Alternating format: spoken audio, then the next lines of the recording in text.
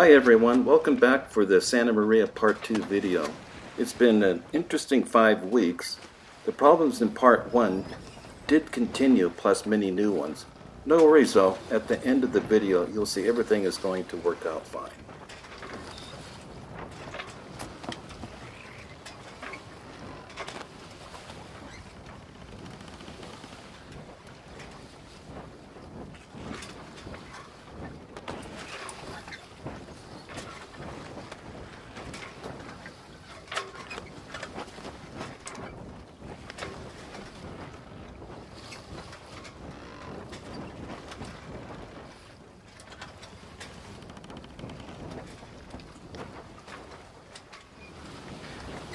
As I progressed with the starboard planking, just as predicted in Part 1, planks 8 through 2 started to get shorter till it was mirroring the port side.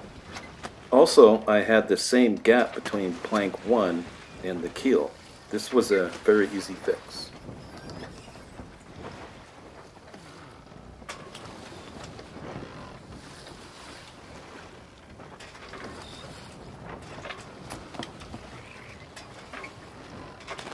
When installing the planks below the bow deck, I found planks 29 and 30 were too short on both sides.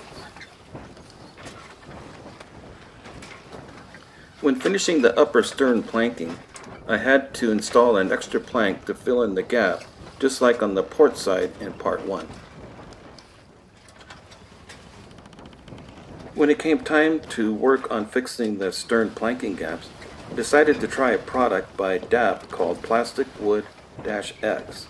It came out okay, but I'm still not sure how it will accept the dies I'm going to use.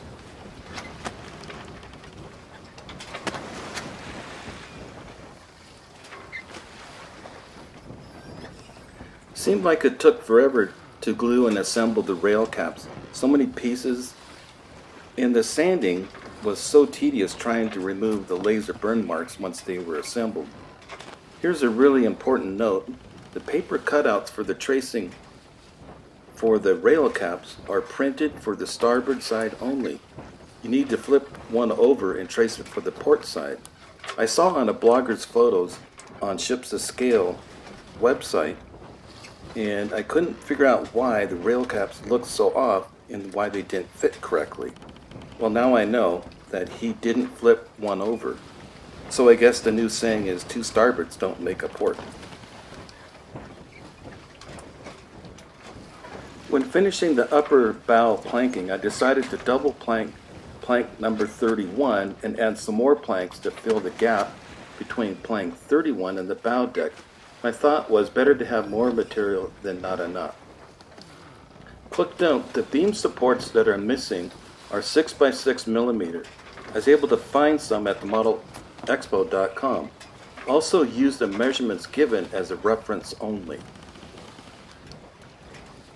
On beam support 4, I had to add a 1.5 millimeter shim. The basic outline from the beam cut was too deep. After sanding down the added planks for the gap between plank 31 and the bow deck, it did fill the gap perfectly. Also added some backup planks to planks 29 and 30 for the upcoming patchwork. I glued together some extra pieces to make up a simulated patch. I wanted to see if my sanding dust water glue paste would work, and also to see if it would accept the dies I'm going to use. I know it's not a perfect match, but I think it's going to work.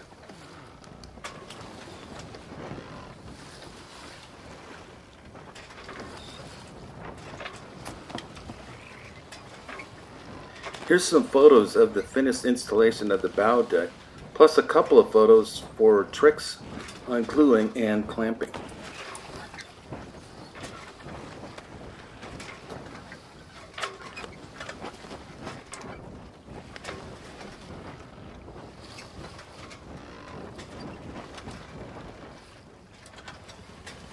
After patching and the install of the bow deck and the rail caps, I did a review of the problems I had run up against and their solutions.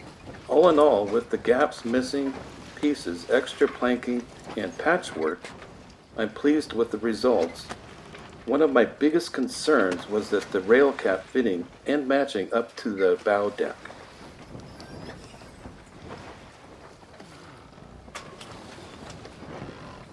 With the conclusion of this part 2 video, I'm very satisfied with the stage at this time with this build. I feel I have a good strong hold to work with, despite all the problems that were occurred.